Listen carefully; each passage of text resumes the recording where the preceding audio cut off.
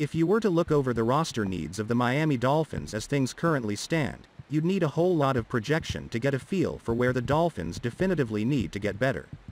There are plenty of questions across the Dolphins roster, but the majority of spots also have young talents that are going to be given the opportunity to wrangle a full-time role on the team and take command of a starting gig. Running back? Myles Gaskin is looking to run it back. Offensive tackle? Miami has drafted 3 of them in the past 2 NFL drafts. Center? Third-year player Michael Dieter is going to be given a chance to win the job. Quarterback? Tua Tagovailoa didn't break records as a rookie, but he's the former number 5 overall pick and showed fair promise throughout his half of the season starting. And so if you're going to forecast needs for Miami based on what we know now, you're likely better off doing so by either anticipating an off-season departure via free agency or drafting positional value. The latest 2022 NFL mock draft, courtesy of Sports Illustrated, does both of those in one shot.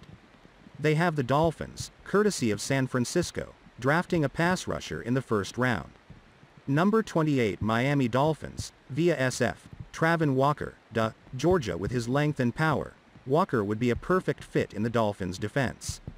He is just sniffing his potential and has inside-out flexibility. Lorenz Lineweber, Sports Illustrated. Knowing what we know about Miami's drafting tendencies early on, projecting a defensive lineman feels like a safe route. The Dolphins, under Brian Flores and Chris Grier, have drafted premium positions early on.